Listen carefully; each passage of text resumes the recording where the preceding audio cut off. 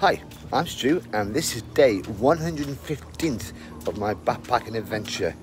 Now if you've been following me, you'll know that I'm in Caye Caulker, which is a small Belize island.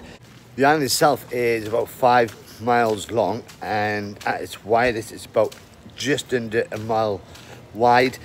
It's about 20 miles away from the Belize mainland. But you've just caught me going down to the shops because my iPhone charger, the wire itself, has died a death and it's broken and I need a new one. A little bit worried about how much it's going to cost because Belize is very expensive, but let's hope. So this is the store. Let's go in.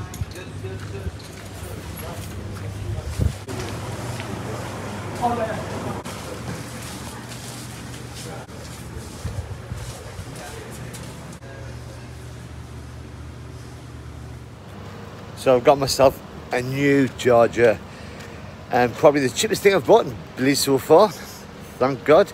$10 makes out for £5, so I can charge my phone. Woo woo. Now the biggest thing for this island is tourism and fishing. And obviously tourism is massive, mainly because it's got the second biggest coral reef in the world after Australia here. And funny enough, that's what I did a couple of days ago, and this is a video to show you what I saw, and it is amazing. Yeah, let's do it. You can do this, Rebecca. Easy, easy. Yeah, man. Smile for the camera. Smile for the camera. A little lower. A little closer, right there. Smile for the nice. That was good.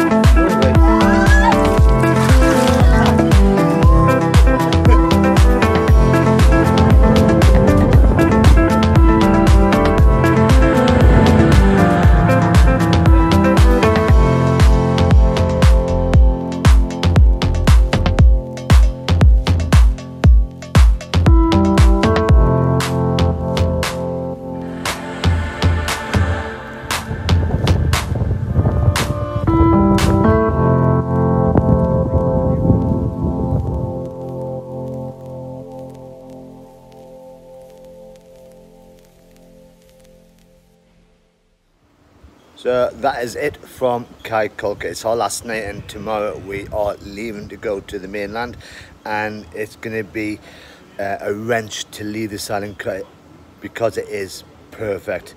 The last thing I did before I came back tonight was to go to my favourite spot on the island, which is the sunset spot, and it's where they feed the stingrays every night. Basically, at 4 o'clock every evening, someone goes in the water, throws a load of fish down, and stingrays come up, and as you can see, there are loads of them, and you can stroke them, and I even fed one myself, which I was quite impressed with. So some top tips for Caye Caulker, and the number one I can give you is stay here. I never ever give any recommendations for hostels to stay in, but this one's not even on any booking websites, hostelworld.com. They run by word of mouth. Travelers Palm, I'll put a link below and for their Facebook page, and it'll have their WhatsApp number and their email address. And the price for this place is 25 Belizean dollars a night for an awesome dorm. There's a rooftop area, fully fitted kitchen. It is just perfect, and the cheapest on the island, if not Belize. And if you are on a very tight budget like us, do not eat out. It's better off going to a supermarket, getting some food, cooking upstairs, and living like a king.